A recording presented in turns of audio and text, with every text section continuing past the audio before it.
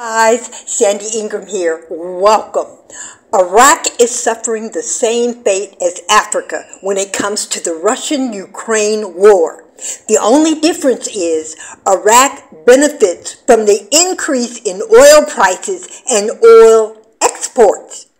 Iraq has suffered from food shortages, whereas Africa is facing potential starvation because grain cannot be delivered from the Ukraine via the Black Sea. The Turkish pipeline, the Iranian electricity ups and downs, the decrease of the water flow from Turkey into the Iraqi Rivers, all of this is the same game of denial and roadblocks.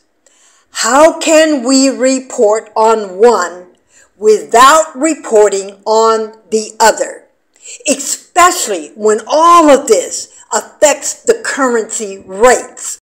On the surface, this next news story does not seem like much, but just think about what this will do for Iraq. Based on news reports, manufacturing seems to be Iraq's middle name after oil exports. And this article confirms our suspicions. The Iraqi Industries Union announced on Sunday that a plan has been presented to the Prime Minister detailing how to reopen factories that are currently closed.